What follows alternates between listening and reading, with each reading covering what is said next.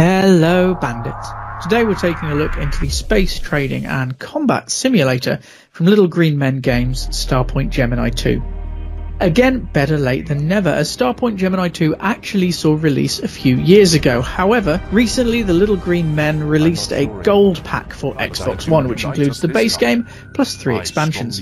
Starpoint is a little hard to describe, but if pressed we'd go for an illegitimate love child of Star Trek Online, Elite Dangerous and Sid Meier's Pirates. You can live the life of a starship captain, either following the main storylines or just free roaming and interacting with what's around you.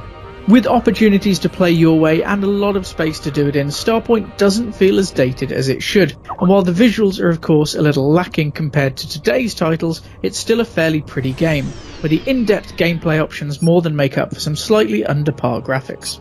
Whether you want to follow in your father's footsteps in the story missions or simply bumble about space, there's enough to do to keep you going for a little while as you rank up and upgrade your ship's systems and even the ships themselves.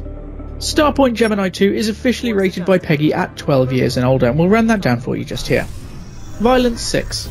Part of space life will see you either attacking or simply being attacked as you make your way through hostile space or with tasty cargo.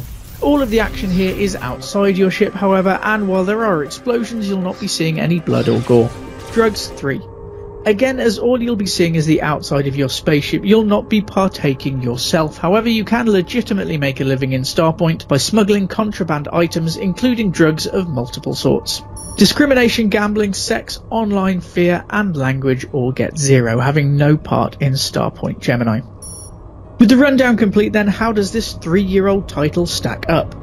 Graphics 6. We'll make no bones about it, the ships and stations you'll come across along your way are not up to today's standards. There are also some frame rate issues as well from time to time. The background effects though are still very pretty, and planets and nebulae are always nice to look at. Story 8.